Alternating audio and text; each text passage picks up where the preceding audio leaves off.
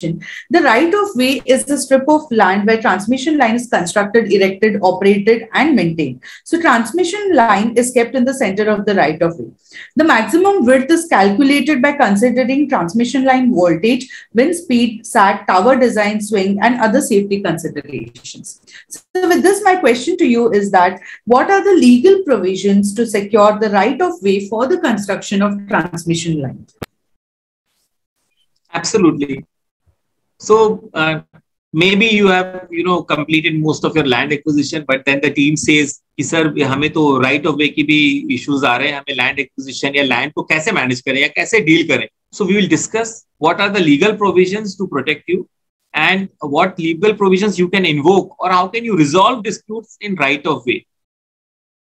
So first important aspect है, it is right of way is very important in the sense that we have to preempt and mitigate risk of disruption of work.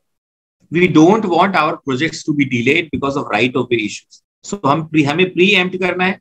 आज के बाद आप पहले से preempt कर लोगे क्या क्या issues आने वाले हैं और उसके legal solutions क्या है, ये आपको पहले से पता होगा. Your negotiating skill will increase tremendously from after today's lecture.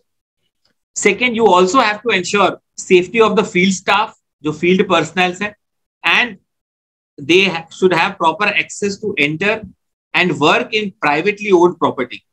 So from today, you will also understand how can you guide your field staff to work effectively in private owned property and what are the legal protection given to you under various laws, including electricity laws.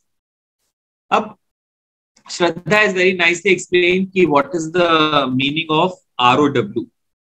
So ROW को थोड़ा सा simplify कर लेते हैं. So whatever is the conductor swing due to airflow plus object fall radius. So if there is an object, there is a tree. If it falls, whether it will be disastrous for the electricity line or issue होगा. अब ये दोनों चीजें जो हैं इनको जब आप प्लस कर लेते हो, सो conductor swing due to air flow, maximum swing कितना हो सकता है कंडक्टर का, वो कैलकुलेट कर लीजिए. दूसरा, object fall radius. So what is the minimum? So if a tree is there, if it falls towards the transmission line, whether it will be in contact और will it not get connected with the transmission line, वो दोनों चीजें आप जब plus कर लेते हैं, then you get a minimum electrical clearance. And that minimum electrical clearance जो आपको चाहिए, उसको कभी हम कॉरिडोर बोलते हैं, कभी हम ROW बोलते हैं, कभी हम minimum electrical clearance बोलते हैं. They are one and the same things actually. So whether it is minimum electric clearance which you have to maintain, whether it is ROW which you have to maintain, right of way we call it, or we call it transmission corridor, ये तीनों चीजें almost same है. There is a regulation also made by CEA, which is called CEA Measures Relating to Safety and Electrical Supply Regulation 2010, which provides for mandatory vertical clearance and horizontal clearance. So this is the distance which has to be maintained for ROW or minimum electrical clearance or corridor. और जो buildings से कितना clearance line कितनी दूर होने चाहिए, that is provided in this CEA Measures Relating to Safety and Electrical Supply Regulation 2010. But if we talk about specific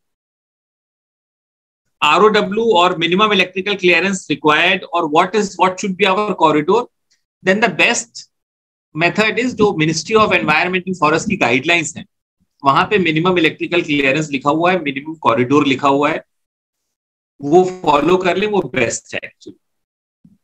All right. So let us come after understanding.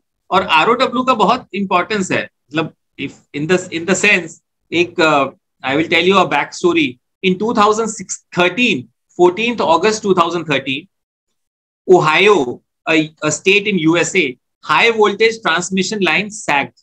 So whenever there is a flow of electricity or a heavy amount of electricity is flown, in that case, जो conductors हैं वो sag करते हैं. So high voltage transmission line sagged and made contact to a tree. Because of that, there was domino effect which triggered the largest blackout in America. And that was a historical blackout because 8 states of USA and 2 states of Canada were affected with the blackout just because of a contact between tree and the electricity transmission line.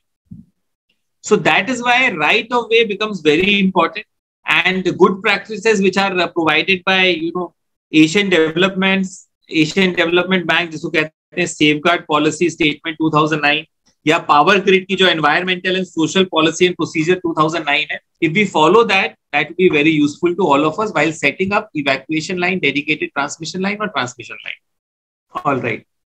Up there are 4 ways wherein transmission line can be laid down.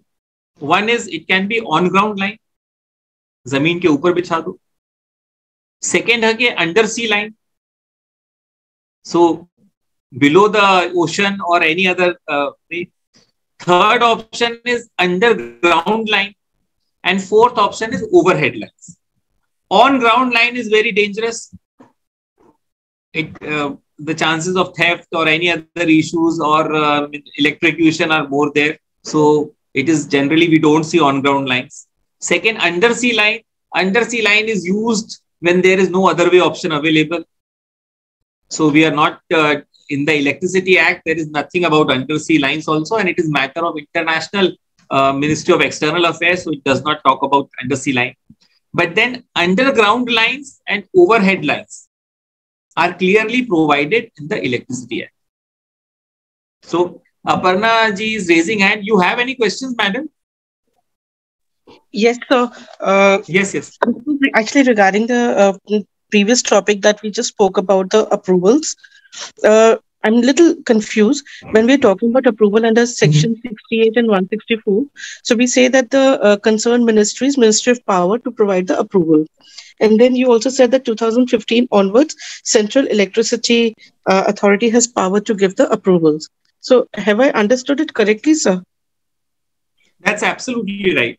So effectively under Electricity Act, there is an allocation of business rules by the President of India. So President of India allocates businesses to different ministries. So this business has been allocated, the business of giving approval under Section 68 of Electricity Act and business of giving approval under Section 164 of the Electricity Act. This business has been given to Ministry of Power. So sometimes people can say, okay, I'm because I am in wind sector, so I'll go to Ministry of New and Renewable Energy. So Ministry of New and Renewable Energy will not give you approvals or powers under Section 68 for these things. Now these powers also have been delegated to an arm of Ministry of Power. So Ministry of Power has a technical body, which is the standard laying body, which is called CEA. So because technically CEA has the scientists and experts, so Ministry of Power after 2015 has notified that henceforth after 2015, the CEA, Central Electricity Authority, has the authority to give approval and to issue gazette notification giving powers to transmission line. And since then, it has been exercising the power. Yes, please go ahead with your next question. Got it, sir. Got it. This was the query. Okay, all right. Perfect. Thank you so much. Thank you. All right. So now we were talking about 4 ways in transmission करने के. On ground lines, which are dangerous, and there are chances of theft also. Undersea line. Undersea line is a matter of international, it is an international matter, so it will go to Ministry of External Affairs, residuary provisions. तो इन दोनों को हम थोड़ा side कर देते हैं अभी के लिए. Let us talk about underground lines and overhead lines.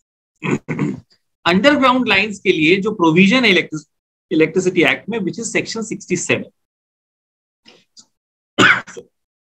So Section 67 says that a transmission entity, whoever has got transmission license or whoever is authorized or has got approval for setting up transmission line, under Section 17, they can open up any street, they can open up any railways or any tramways, any canal to set up their underground transmission line.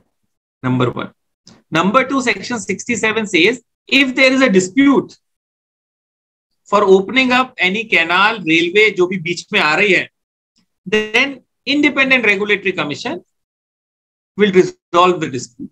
So जिस independent regulatory commission ने आपको license दिया है, in case अगर state electricity regulatory commission ने आपको license दिया है for setting up transmission line, तो अगर आपको national highway authority से issue है, railway से issue है, तो वो issue वहां जाएगा and it will be resolved by them.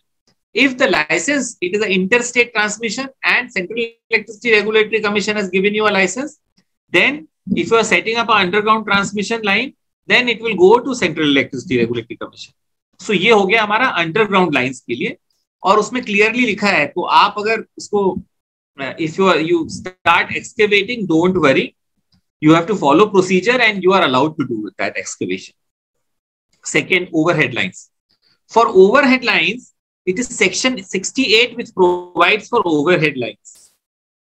और overhead lines के लिए ये एक power दी गई है under section 176 कि इसके procedure, how will a transmission licensee move and set up a transmission line and how will it resolve the disputes is provided in Works of Licensee Rules 2006. Details. So you keep a Works of Licensee Rules 2006 with you, and Works of Licensee Rule 2006 में लिखा है कि अगर दो exceptions लिखे हैं जहां पे आपको कोई लाइसेंस अप्रूवल लेने की जरूरत नहीं है। एक तो ये है, अगर एक प्रीमाइसेस आपके कंट्रोल में है तो आपको अप्रूवल लेने की जरूरत नहीं है। लेट अस अज्यूम कि आपने सारी लैंड जहां पे आपका ट्रांसमिशन लाइन जा रही है उसको खरीद ली, so this premises in your control, so you need not take approval. Second, if nominal voltage less than 11 kV for single consumer is being laid down, in that case also you need not take approval. Rest all the cases you have to take approval from the central government or state government. 68 का approval बोलते हैं उसको, and central government की जगह आप central electricity authority, and the work is done. All right.